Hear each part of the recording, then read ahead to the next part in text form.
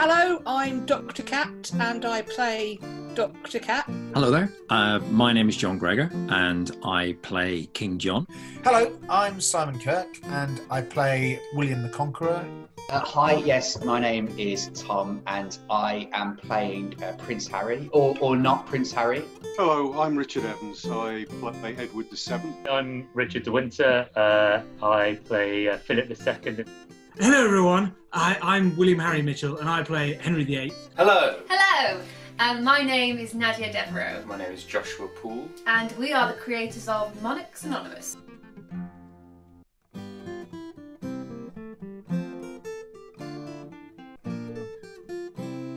Monarchs Anonymous is a historical sitcom that takes a group of monarchs and royals and puts them in a rigorous therapy session hosted by Dr. Cat. They really enjoy Monarchs Anonymous. I think it's a cracking idea, bringing monarchs into a therapy role. I hope it goes on and we do more of it. In one word, brilliant. Is the opportunity to do what we were doing at all the historic palaces again in the best format that I think is available right now. So it's great. So Monarchs Anonymous is, I think, hilarious. It's brilliant. It's just a bit of silliness, which is kind of what we need now. And I'm really looking forward to seeing what it ends up being in the future. Monarchs Anonymous, I think, is brilliant because it's just a roller coaster through history and it's great fun to make. It's great fun and I think it's an amazing show and I hope that you all love it as well. Monarchs Anonymous, easy for me to say, is almost like a great history docu-series crossed with like a behind-the-scenes look at one of those like Amazon series where they go behind the scenes at a really successful sports team. So I think it's something like that, where a really successful sports team shows what's going on behind the scenes. You see all the great ins and outs. So that's what it is to me. So cheers. I've been a professional actor for about 30 odd years, haven't I, Will? Yeah, 30 years too long.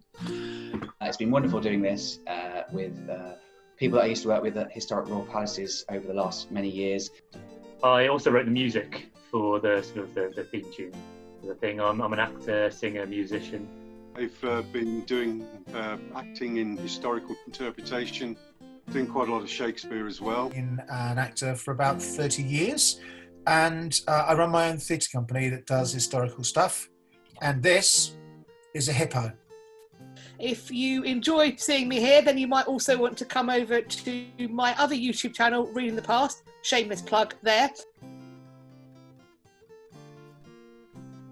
So during lockdown, Joshua and I, we are isolating together, which is why I can touch him like this.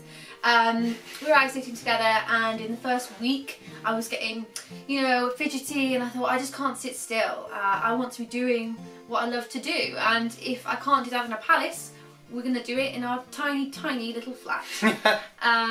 And so we bought some costumes and we started to do the characters which we have done together the most, which is Queen Victoria and Prince Albert. But we sort of wanted to do something with a group of us. We wanted to do something recorded rather than live. We couldn't meet up. We couldn't sort of do a play or something, or meet up, or a short film. We came up with the idea to have monarchs in therapy on Zoom.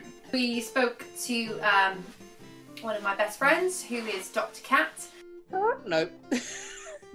What do I say? She obviously knows a lot about YouTube. We didn't really know anything about it, to be honest, other than funny kind of cat videos. But I'd never really gone on there to make videos before, so she kind of talked us through it, and then we all got together on a Facebook chat and started talking about what we wanted to do. So that's how it came about. Well, it's originally started, I wrote a script, but it wasn't a script of one episode or episode one. It was it was like a 30-minute short film of this huge long session of different monarchs speaking to each other. Why don't we make it into a series to release on YouTube? we wrote it, rewrote it, and then we passed it over to the cast.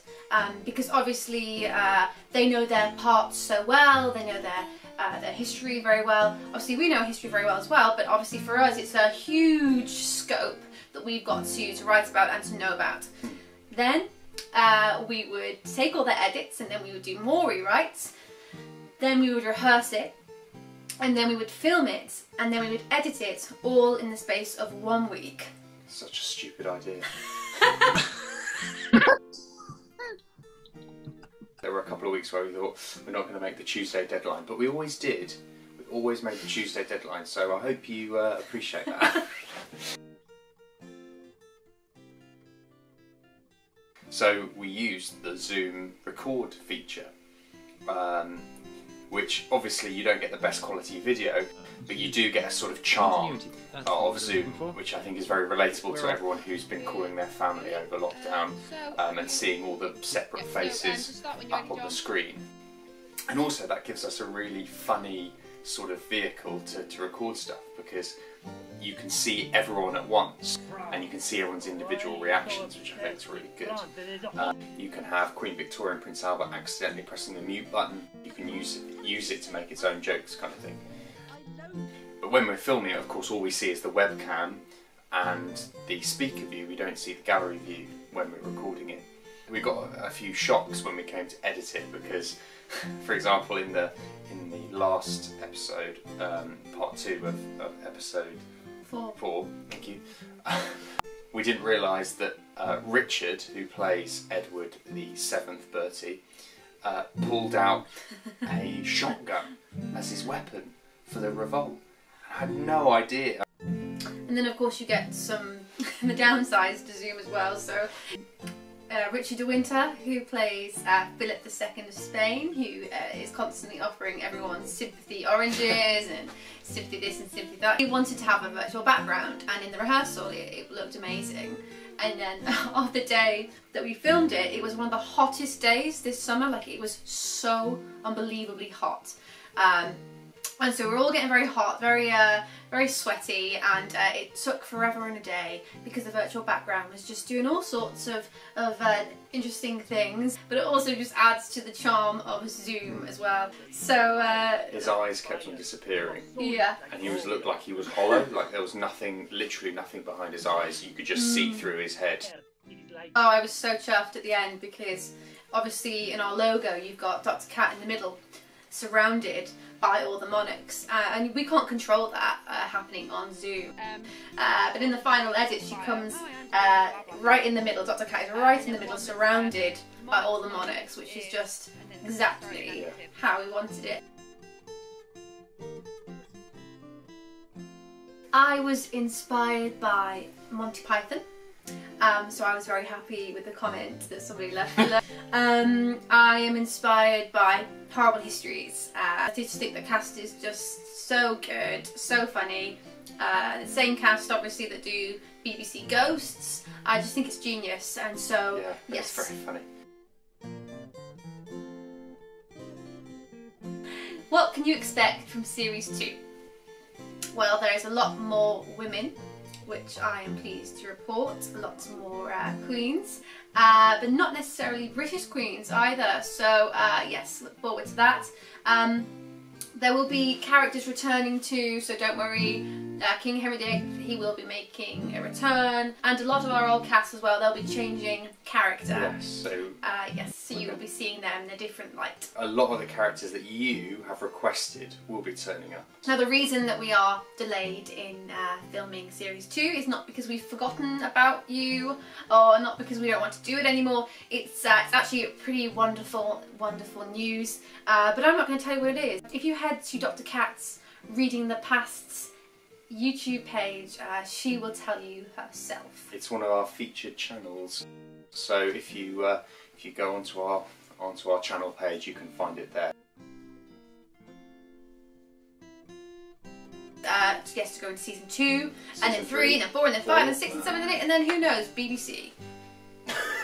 We'd love to turn it into a little show, an immersive show, a whole therapy session, basically. Live, Monarchs Anonymous, COVID forgiving.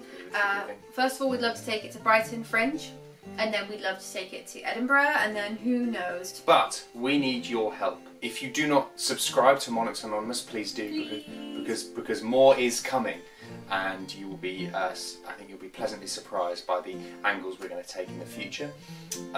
Comment, like, share it with your friends. The other thing we're going to do is set up a GoFundMe page, so if you can spare anything, we'd love some donations to come in so that we can keep making Monarchs Anonymous and making it bigger and better each time. We're going to put a link in the description, so click on that and donate anything you can. If you can't, as I say, just subscribe, like, share, and spread the word about Monarchs Anonymous. And I should add to that as well that all the proceeds will be shared between the actors who have done this for free. Angie Lowe, who is a fantastic virtual friend that we've made this year. She is the one who has done our logo.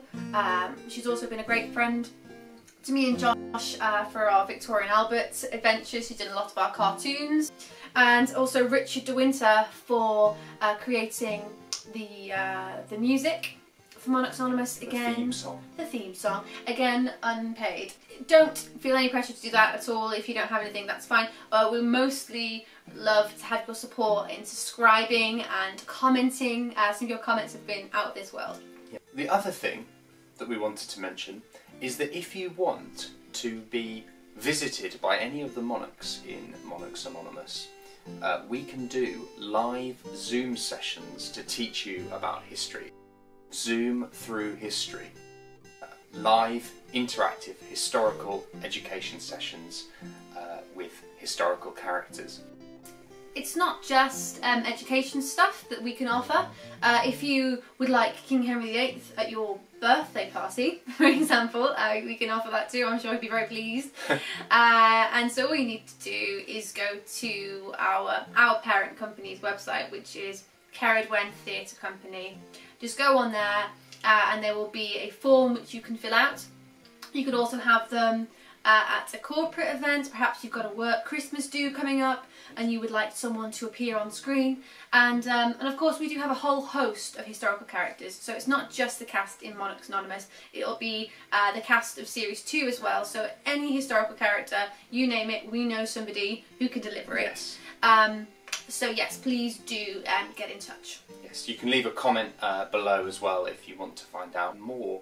If you're a teacher, you can also get one of the historical characters for your classroom.